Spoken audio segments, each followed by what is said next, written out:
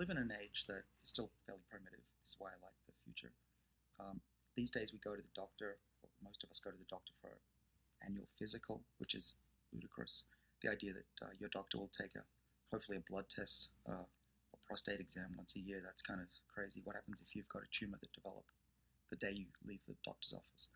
So the future, and actually partially for those who are on the cutting edge, can be done right now.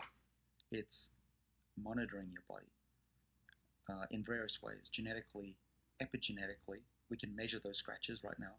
And also with blood tests, you can also have companies tell you if you're out of range, if you're not optimized, and how to get it back in order.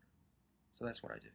So how often do you monitor your blood? Probably every few months. I have a blood test from a company that tells me what I need to correct. And how extensive is this blood test? Like, is it a standard one that a normal person can get, or do you have to have a prescription to get this? Or? No, you can go online and get it. It's about, I think, 40 parameters they measure. Some that are not standard that your doctor wouldn't do. Some are pretty standard.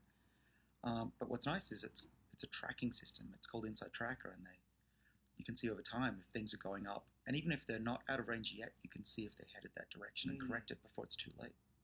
So that's why one of the reasons I'm on metformin, my blood glucose was going up and up and up, which predicts lower life. And so metformin got it back down to where it was optimal again.